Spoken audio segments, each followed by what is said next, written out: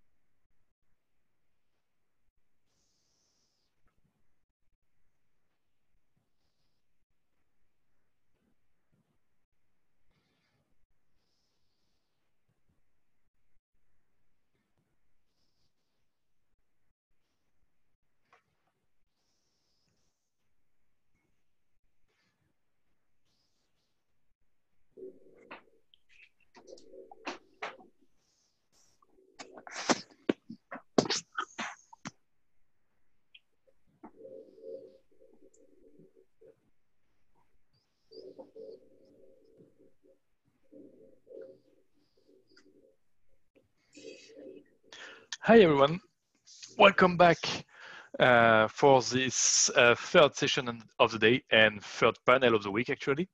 During this next hour, we'll talk about the operational situation.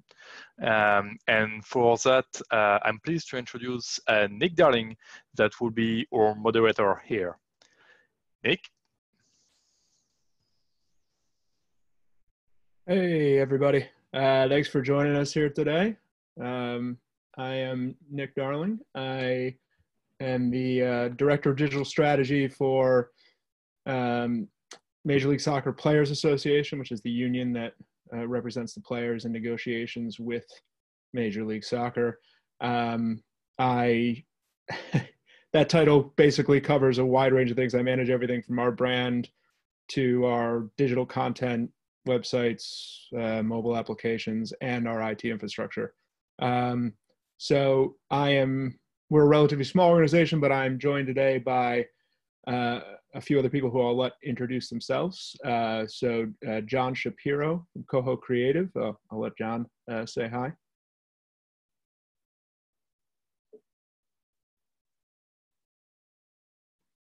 Hey everybody, my name is Jon Shapiro. I'm the President and Chief Creative Officer at Coho Creative. We're a brand strategy, innovation, and design company with offices in Cincinnati and Chicago. We specialize in creating, evolving, and growing brands in a wide array, for a wide array. Excuse me, I haven't had enough coffee yet, guys. For a wide array of clients, from Fortune 100 companies all the way to startups, and I'm very happy to be here today. Okay, thanks, Jon. And next we have Adam from Heal. He's a VP of IT and Security. And tell us a little bit about what you do. Hey guys, I'm Bayaa, VP of IT. Basically, Heal is an app that you can download and we bring the doctor to your living room. We're currently operating in about 7 markets, and we're in full network with all insurance providers.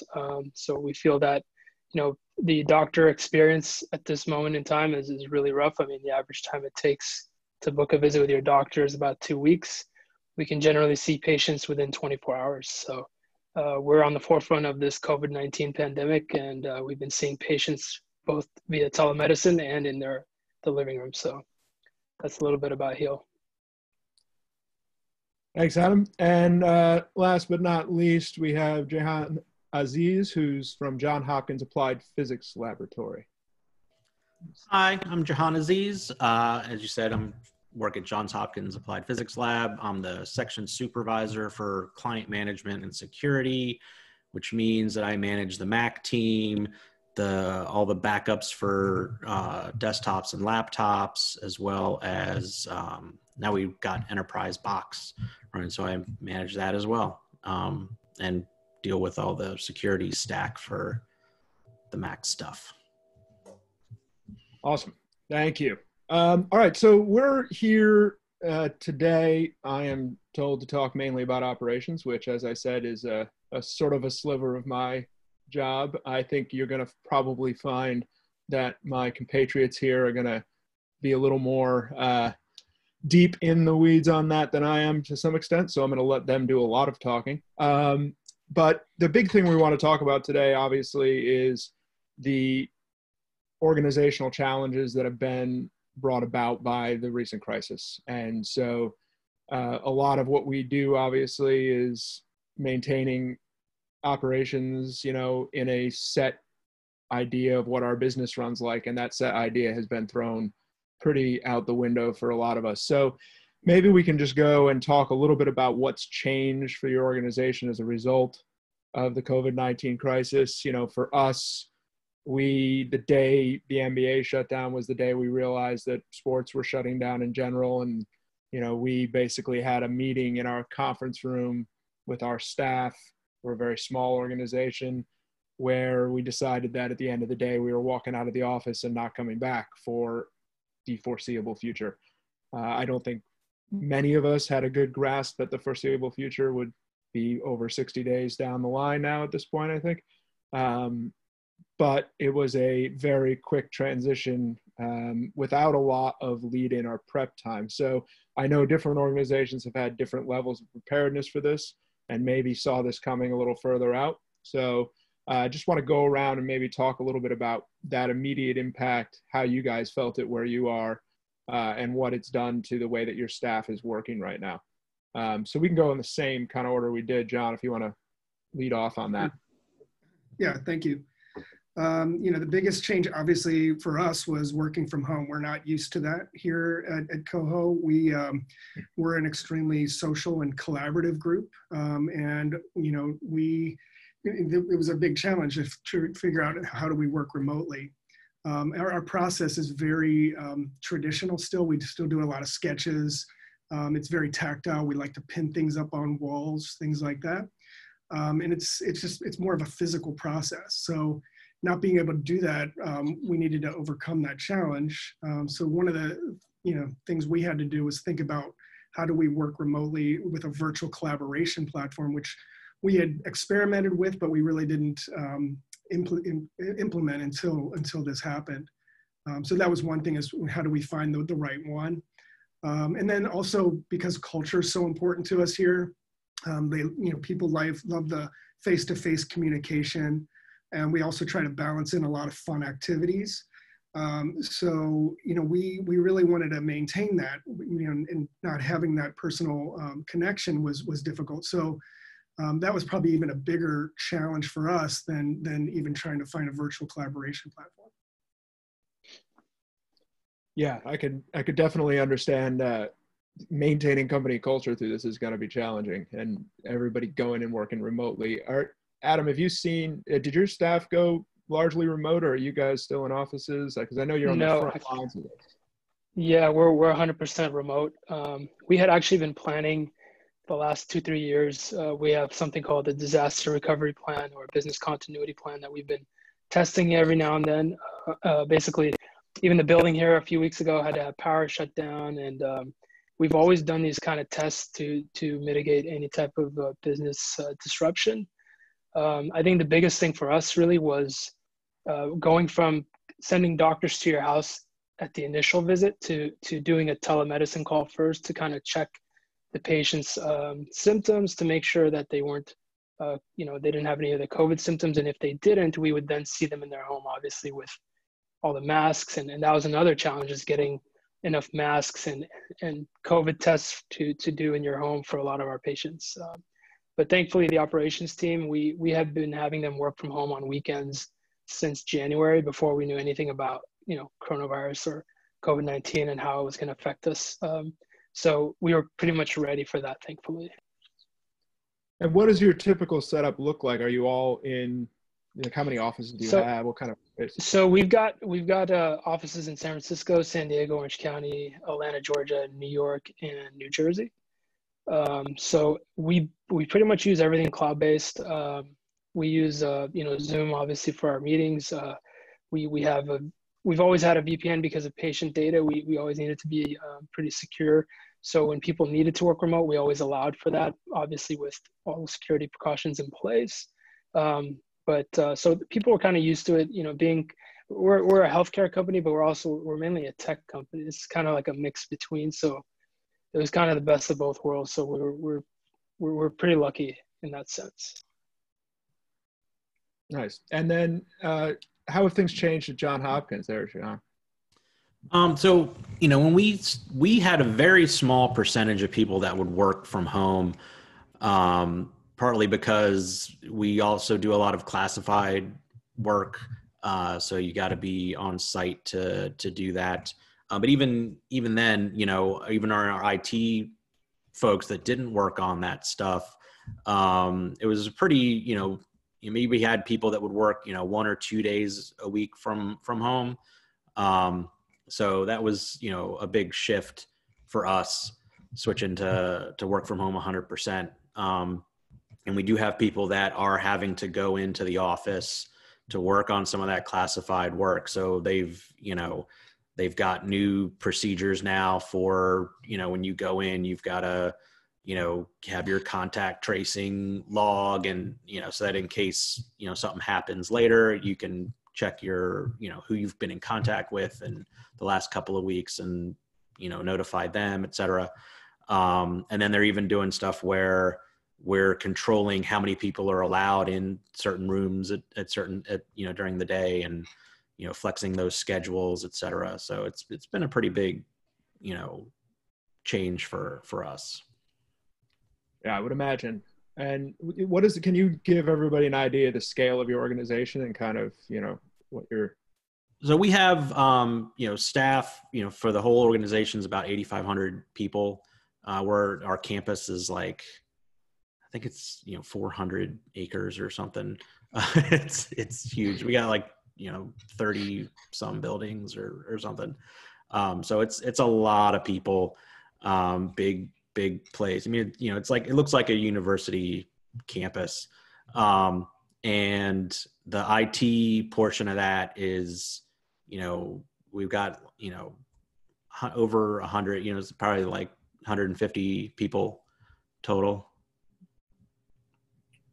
All right. So yeah, pretty significant group to have to deal with. And I'm interested in going back because, everybody's working at kind of different levels, and, some people are more used to being at home, some people aren't. Jon, I think, hit an important point that we think about a lot. We're a very small team. We got 18, 20 people in the office regularly. We work very closely, as Jon's team does. But we also have a lot of guys out on the road, typically interacting with player leadership around the country. That's obviously not possible anymore. But we need to maintain those connections between our player representatives and our staff, because that's vital to the sort of solidarity and, that we have to sort of maintain as we deal with huge issues in our space, which is sports aren't happening now. And our guys are worried about their job security and worried about their pay and all that sort of stuff. So, you know, maintaining, I think, those personal connections and helping people not only from an IT standpoint, but from a human perspective. Maybe Jon could talk a little about that since he brought that up. You know, what types of tools have you used to kind of keep people connected? What types of strategies have you used to keep people connected in your organization through this? Yeah, definitely. Thanks. You know, we use quite a bit of different tools. Of course, there's all the we use almost every single video conferencing platform out there: Zoom, WebEx, Google Hangouts. We use Google Hangouts quite a bit.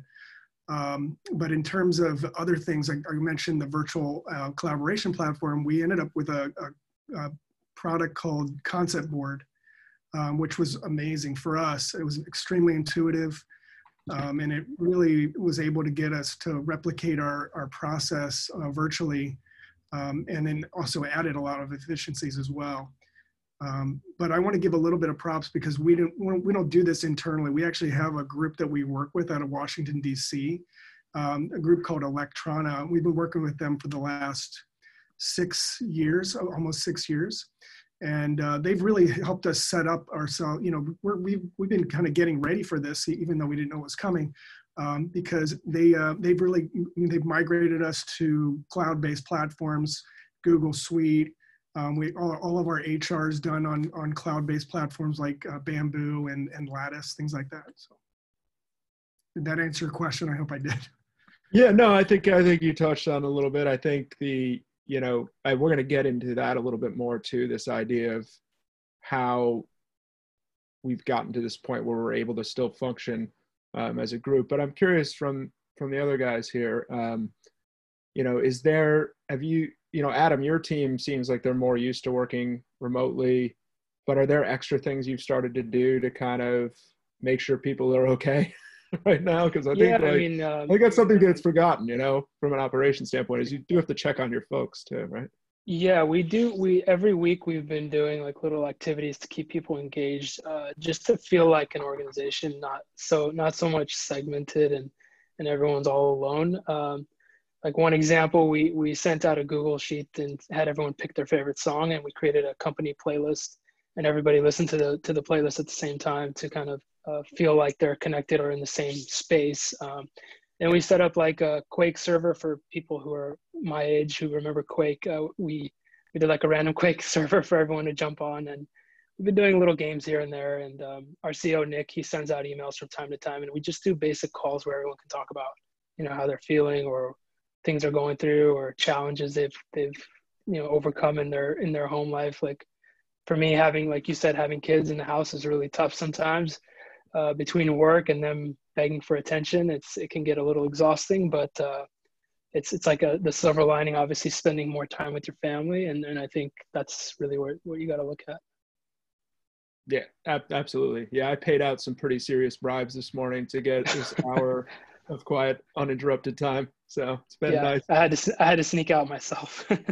Yeah, Nick, I did miss a couple of things. You were talking about the human connection, and I totally missed that. Sorry, but you know, beyond just doing, you know, happy hours and things, which we've been doing a ton of, like virtual happy hours, like almost everybody in the world is doing now. But we actually figured out how to do team trivia contests, so competition. So that's one of the things we've been doing every Wednesday night.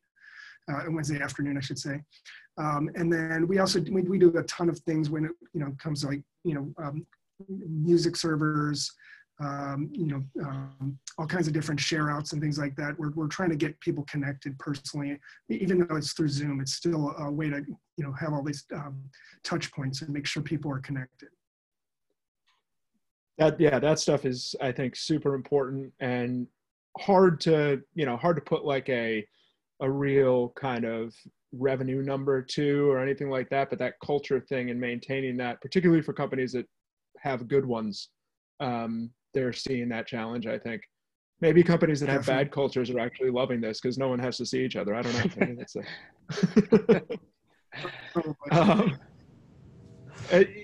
can you tell us a little bit about Jehan, at Hopkins, like, are you you're in a little bit of a different group, I think, than say I am, or Jon, but how how are you guys maintaining interaction between your particular team over there as you're trying to manage this huge crisis situation? So yeah, we're, you know, at least on the technology side, you know, so we had, you know, VTC before, but if you were working from home, you would just dial in. Nobody used video at all.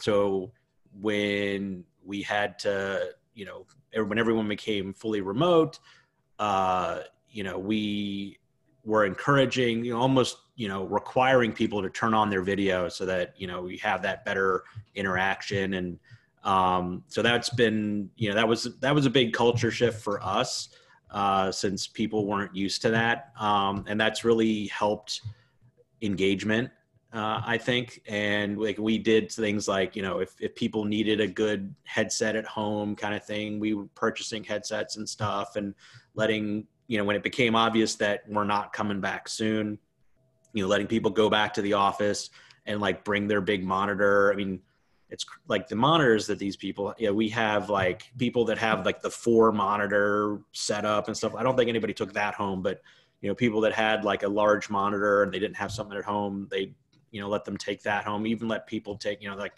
you know, docking stations. And even like, if you don't have a good chair at home, we let people take their chair. I went back and got my monitor. I actually opted to buy a chair because I didn't have a good ergonomic chair at home. You know, when I would work from home, I just usually do it from the couch, but then doing that day after day, it was like not working for me. So, but yeah, we're, you know, we're continuing to have our, you know, our subgroup in IT has, you know, meetings. So we're having those on, you know, video conference. And then we implemented a thing where you could anonymously submit questions, et cetera, for management to answer. So you could ask the really tough questions and get some answers to those. And, you know, the larger IT organization is still continuing to have their meetings when I do my staff meetings, which I have once a week. We, you know, they're starting off and spending more time with, you know, how's everybody doing? How was your weekend? You know, and like sharing some, like, what did you do fun this weekend kind of thing. And then when I have my one-on-one meetings, I'm definitely spending more time on, you know, how are you holding up? How's your family? You know, if you have kids, you know, how's that going? And we've got, you know, I've got, you know, people with, you know, the whole gamut from, you know, somebody that's got a newborn and like a toddler to people that have teenagers that are in high school and stuff. It's interesting to see the, you know, the differences between all of that, and then being, you know, flexible to, you know, allow them to work whatever crazy hours they need to. You know, there's no more thing as core hours anymore. You know, if you and your wife have to split up the day to deal with the kids, and you're working, you know, at night or on the weekends, you know, we're just being as flexible as we can so that people can do what they need to do.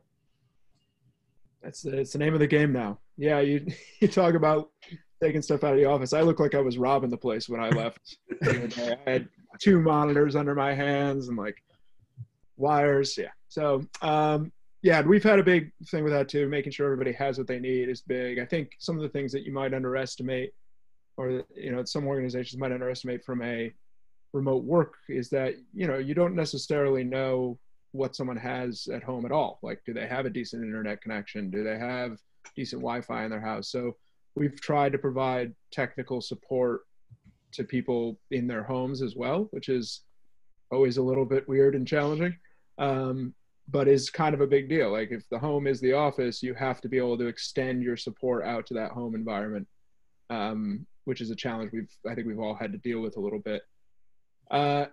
I think that the next thing I wanted to talk a little bit about is kind of this, like, going back, not everybody was set up to do this when it happened. But I think a lot of companies maybe were on some level, because we've started to see this transition to cloud-based solutions and, you know, remote capable systems, right? And for us, when I first arrived at this organization, it was 5 people, and there's a few lawyers and a couple of player relations people just trying to keep this thing running on the tightest possible staff for what the job was. Since then, we've grown to close to 20. And, when I got there, it was what you might expect from that small office situation. There was a server in the break room. People had to remote in to check their email. There was a whole thing. And so I made a big move, which is always a challenge, to take us up into the cloud. We moved to Google Suite for all of our email and document storage. We added a new database so people could access contact information and player information remotely from wherever they were, because our guys travel a lot, which is important. And we got a lot of support also from Electrona, who John mentioned earlier, in setting that up. My technical expertise is okay, but from understanding what the company needs, that's why they ended up hiring me in the first place. They were looking for a communications person, and I came in for an interview and told them that they didn't need one of those, they needed one of me. And the whole way I sold that was, you need to modernize. And so we did that, and everybody hated me for a while. But eventually, people start to see the value, and then this happened, and suddenly I look like prescient.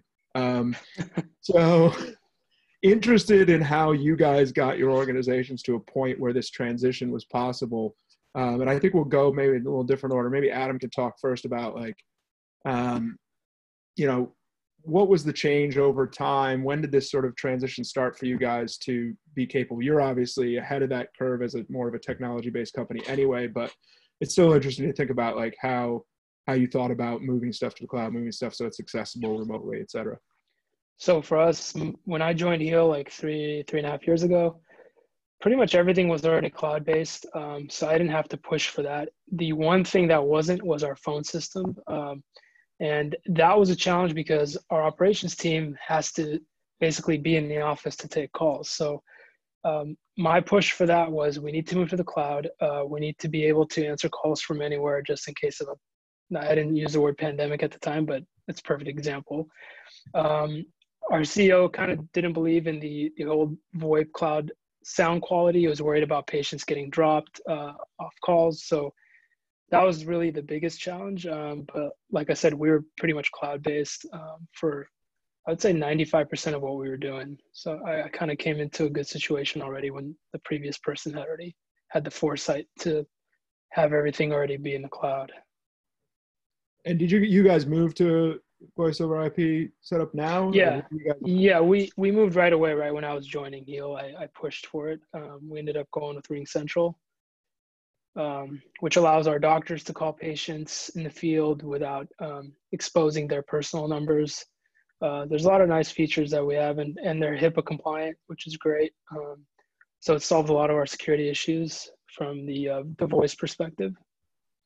Yeah, we actually moved to Ring Central as well, and I don't think anyone really understood the change because they still had phones on their desks until this happened. And then they're like, oh, wait, I can use this app to get calls. The best is they can get text messages from players without using their own number, and they didn't realize that was the case. So there's been this has given me, again, a nice little boost. Exactly. And it's funny, when this happened, our CEO sent out an email talking about, working from home. And I wrote back to him saying, all these business continuity tests we've been doing, looks like everything worked out perfectly. And his response was trial by fire, which is like the best way to test something. So it worked out. Well, we're in that, I think. No doubt. So Jehan, how about you? Like, what was the prep like for this, or not even just for this, but in general, to making your, because you obviously, as you said before, you have to be in the space more often because of security concerns, because of what you do. But it still seems like, from what you've been saying, that there's been a transition to more people working remotely. How were you guys prepared to do that? What sort of tech did you have in place? Yeah, so, I'm sorry. Did you say John or Johan? Am I saying your name wrong, Jehan? Jehan, yeah, you got it. Jehan, okay, Jehan, okay. Sorry.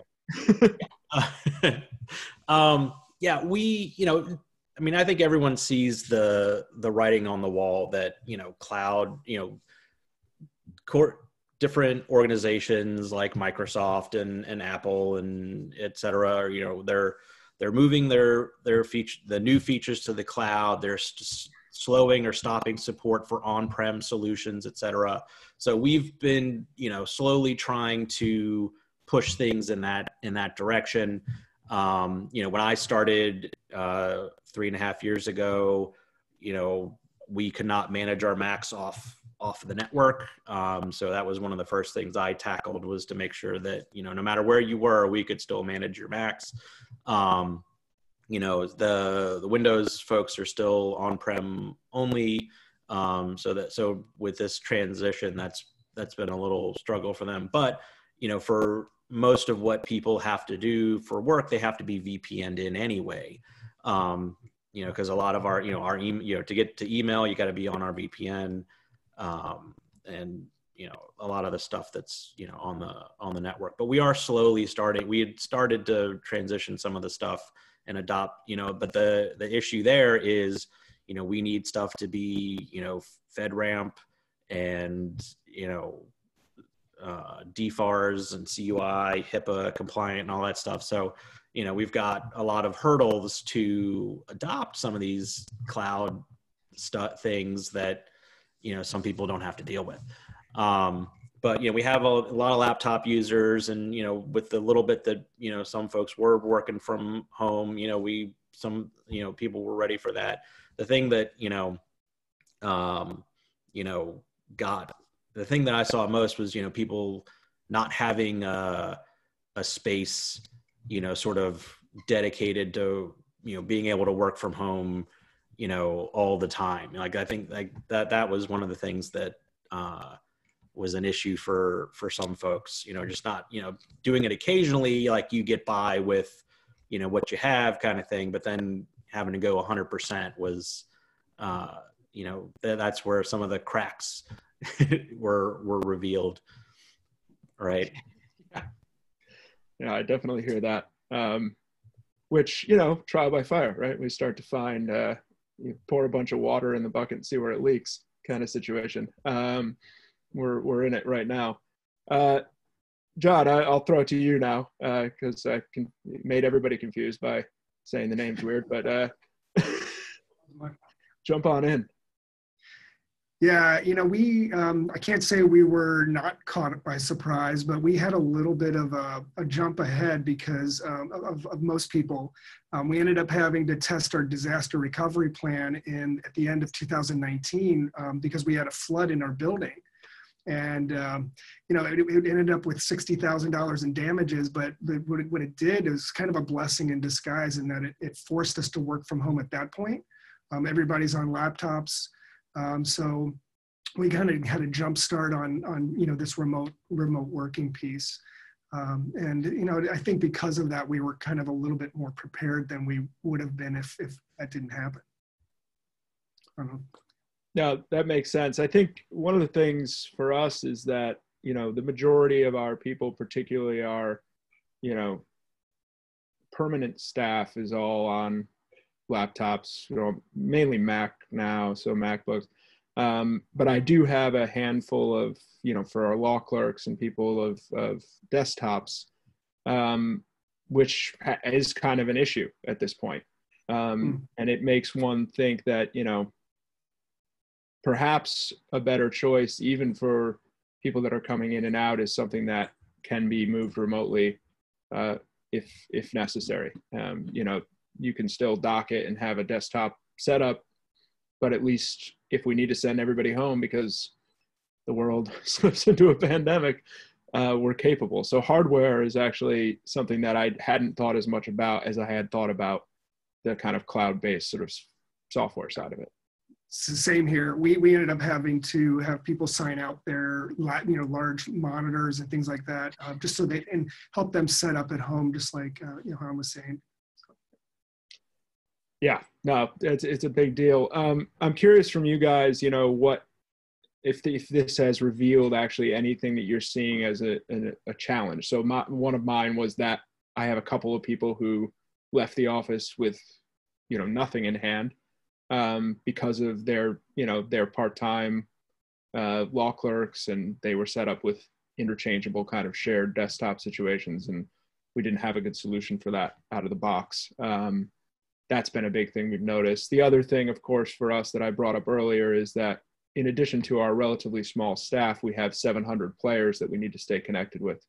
And so finding solutions for holding meetings with very large groups of guys has been a thing. What we're doing right now is where we've landed on this, is we've done a lot of sort of Zoom webinars with our players. It allows us to interact with guys and to take questions from them and to speak to them face-to-face-ish in a way that, a few years ago, if we hadn't been able to do that, sort of holding everybody together and making sure everybody understood what was going on would have been even more challenging. So I'm curious if you've seen anything that's come specifically out of this crisis that said, this is something I want to fix going forward and want to make stronger because I've recognized it from what's happening now. And I'll go right back to you, John, since I'm still looking at you on my screen. So the question is more like, what kind of things are we going to be implementing in the future based on what we're dealing with now? Is that right? Yeah, I think that's a good way to think about it. Have we seen any weaknesses or challenges that we could maybe try to fix in the future? Definitely. I think, we're going to continue to use our virtual collaboration platform. And I think people have just fell in love with it. They think that, there's we have a large building here in Cincinnati, and in Chicago we have a smaller building, but even though it's a large building, the conference room space was limited. So having this virtual space will enable us to kind of be able to not have to wait for conference rooms, things like that, keep the work up. And it's a big benefit to us. So that's one thing that we're going to continue to do. I'm trying to think. That's probably the biggest thing for us. The other thing is we're probably going to still do a lot of the virtual culture things as well, because I think people really love it. And I think that's been a big enhancement to our company.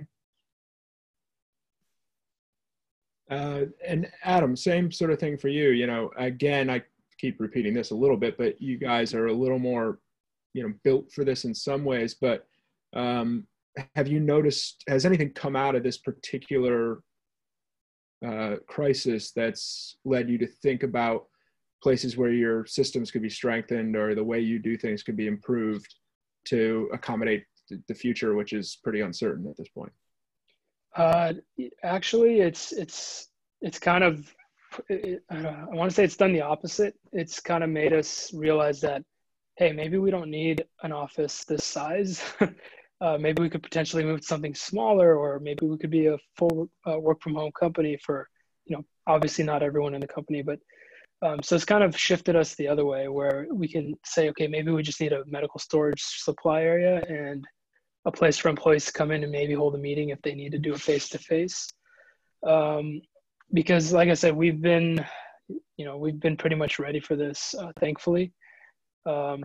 But there's still that face-to-face aspect that basically you can have as many virtual meetings as you want, but sometimes things cannot be said properly, or like the message doesn't come across the same as if you're sitting in the same room as somebody.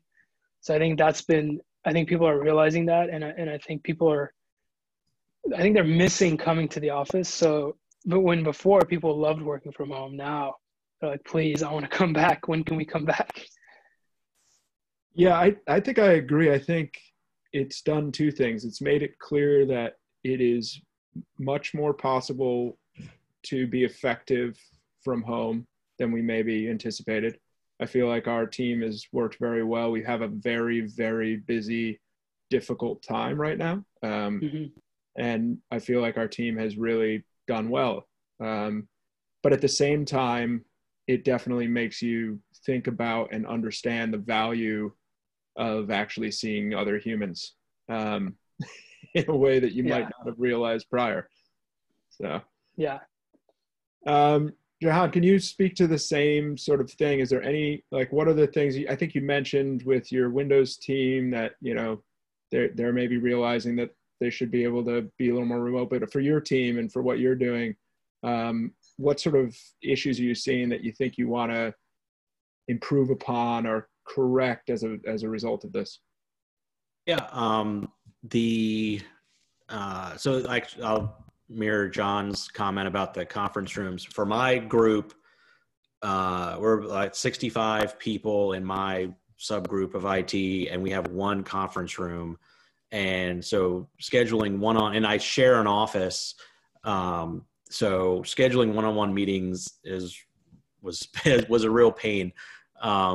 So that's been one benefit. And I think, you know, something that I might, you know, continue to do using VTC to have those sometimes, when it, you know, so I can have them on a regular basis or maybe, you know, mix it in. The other thing is, you know, our VPN, so our VPN capacity was, you know, we were not scaled to have everybody working from home, you know, so that was immediately, you know, overrun and had to be increased. Our internet bandwidth also needed to be increased. So we have on-prem phone, so that had the phone circuits got overloaded. We had on-prem, VTC that was overloaded, you know, so everything, you know, all this stuff that, you know, had been working fine before with the amount that we were doing was not scaled to handle this. So that's all gotten better. But then, you know, another thing was the, you know, onboarding people. So, you know, part of the reason we made the Macs available over the internet was so we could take advantage of DEP and do a more, you know, user-centric onboarding process for the systems. But even so, you know, with our security requirements, we were still required to wipe the system when it was shipped in. And then, so, you know, there is still one step that the IT folks are doing before they hand it over, which is to, you know, wipe the drive, reinstall the OS, and then hand it over. So we're working on, you know, trying to get that, you know, get it approved to, you know, trust the shipped OS, prove that, you know, the T2 chip is, you know, protecting that, and, you know, you can, you know, it's not been tampered with, or, you know, trusting the chain of trust that's there. So that's something that we want to get, so that we could drop ship something to somebody if they needed it, and not have to even touch IT's hands before it got into the hands of the user. Another tough thing we've been doing is we get a lot of interns in the summer. So anywhere from 400 to 700 interns a year. So those guys prepping all those machines and stuff, you know, is difficult. So that would be another big help with that. And, you know, I know the Windows team is looking toward, you know, Intune and stuff, but you know, we're not there yet, because we've got to get into, you know, the GCC high Azure tenant, and it's expensive, and, you know, so there's some hurdles there, but, you know, those kinds of things are things that we're looking to streamline. Very cool. Yeah, no, and it's interesting to see the differences in kind of the technical needs of different organizations, the you know, the way different people have to work. You know, for Adam's company, maybe that remote work is more possible than it is for others.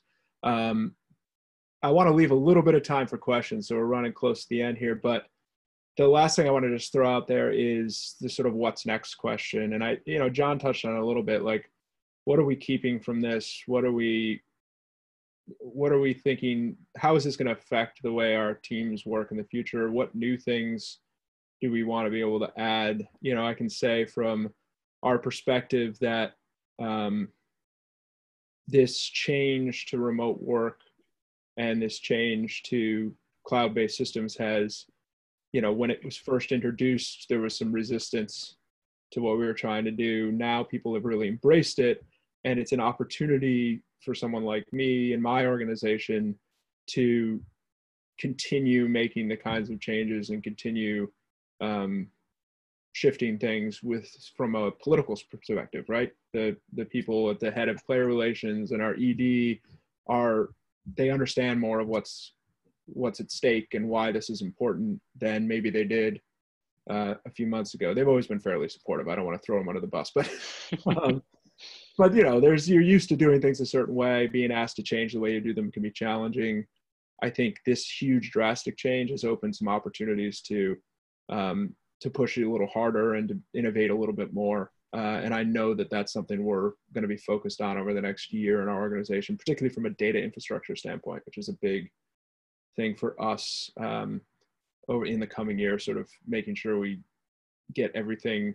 We still have lots of paper records from years and years ago, things like that we need to make accessible to people. And we're going to be working on that and making sure that's all cloud-based and remotely accessible and secure are all part of our sort of upcoming year or so. And this thing has really driven the way we think about that in a lot of ways.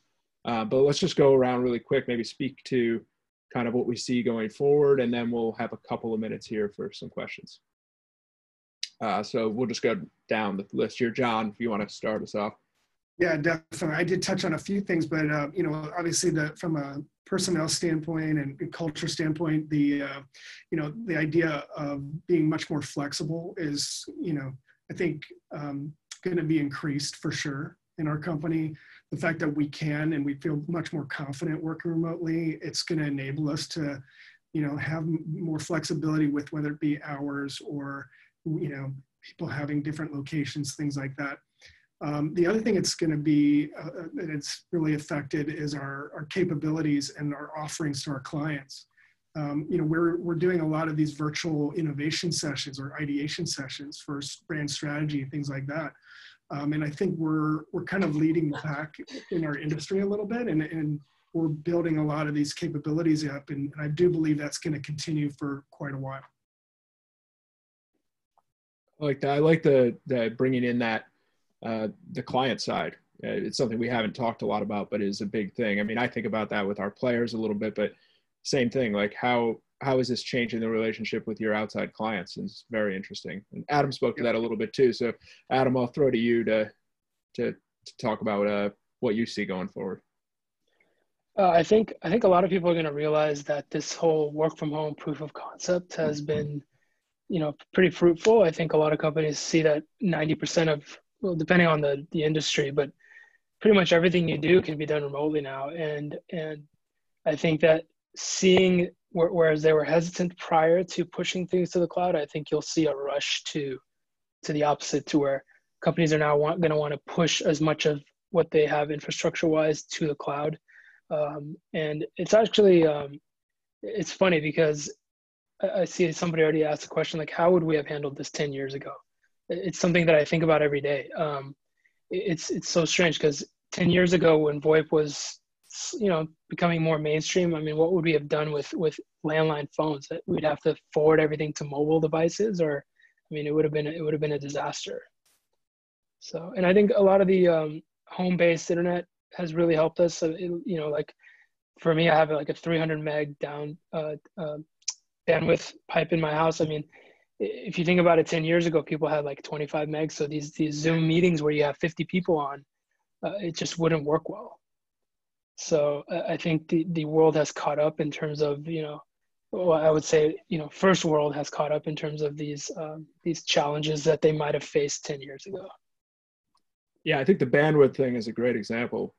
I have 4 Zoom meetings going on simultaneously in my house a lot of times with kids in school and my wife teaching. And that you're right. And maybe we can loop that in, that question, how would this have been handled 10 years ago? Jehan, when you talk a little bit about what you see going forward, but it'd be also interesting to hear your answer to that question. What would have happened if this had occurred 10 years ago for your guy? Geez. So I mean, I will say the same thing that John and Adam were saying, that, this whole thing is really proven to the organization that remote work is viable, and that we really haven't seen any degradation in the quality of work or the volume of work. In fact, a lot of my staff say they feel like they're working more now than they were when they actually came into the office, because having that separation between work and home is now very blurred. But 10 years ago, that'd be really tough. The bandwidth would have been a huge issue. I can't even imagine what it would be like. It would have been tough. But we had VPN, and people did have. There would be many fewer laptops, I believe. So I think people would have been taking their desktops home with them. And actually, some people did take them home during this, because we did have people that only had a desktop at work and they didn't have a laptop. But yeah, it would have been tough. Yeah, no, I can definitely agree with that. I think, even a few years ago with the systems we had in place, it would have been a higher risk scenario. We would have had more people having to go into the office, even if we staggered it and created protocols for it.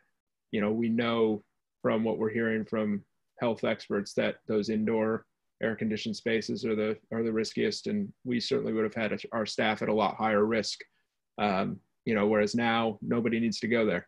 It's kind of sad in a way. We did a lot of work making it look nice. Now nobody needs to visit. I think we have just a couple more minutes. I just throw out that if anyone does have a question that they want to ask, the little Q&A button there at the bottom will let you type that in. But I'll also throw this out just to you guys. When you're thinking, because you brought this up, John, which is why I want to think about it, there is a scenario, obviously, where we've had this little bit of change in work. And even in this circumstance, some of us are still hiring. So what is it like to onboard employees and bring people into an organization when you're not bringing them into an office? I just did this recently myself. And it is definitely way different. I had my sort of intro call with a new law clerk via Google Hangouts and walked him through our systems and security. But it's certainly a different feel. And also there are the challenges of obviously getting people the equipment they need, the things that they need. So interested in hearing from you guys how you're thinking about that if this crisis continues longer, which it seems likely to, considering what's going on, and how you're thinking about bringing in new employees, which hopefully we all still get to do on some level. I don't know. Adam, let's start with you.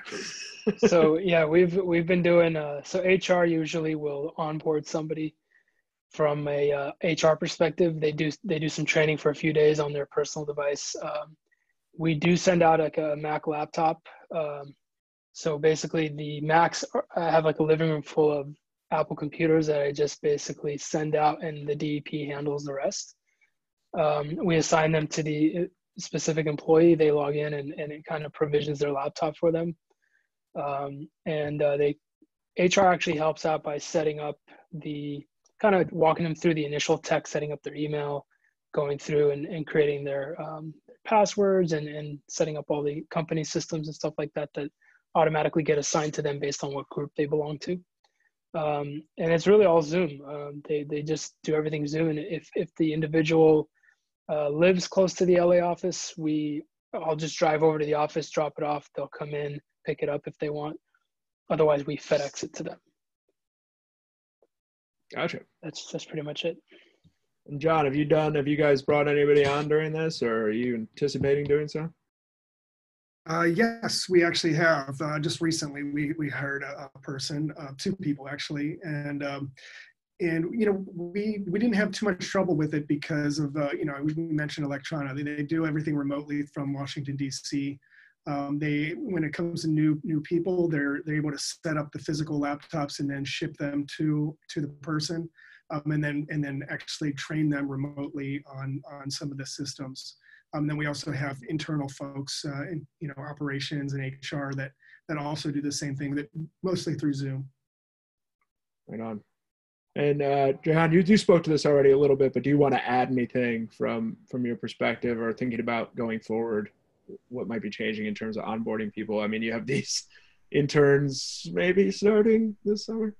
Yeah, we definitely, some of them were not, because if the work that they had to do would require them to be on campus, those interns were actually turned down, or we canceled those internships. I haven't personally had to onboard anybody since this started, but I know that we are doing, video calls to, interview them, et cetera.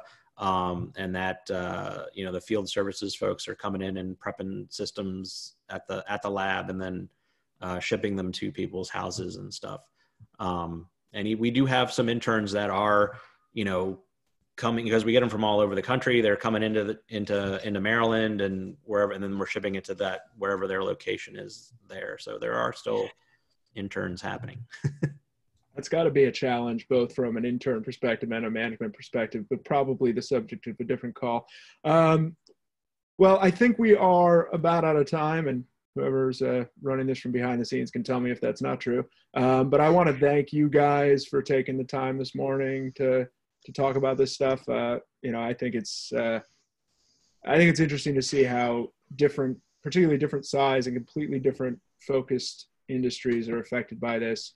And I think it's been broadly surprising to me how over the last few years, companies have just moved themselves into positions where this has been an easier transition for a lot of them than they might have even expected it to be. So the lessons learned it'll be interesting to see going forward how this changes how people do business and how people work.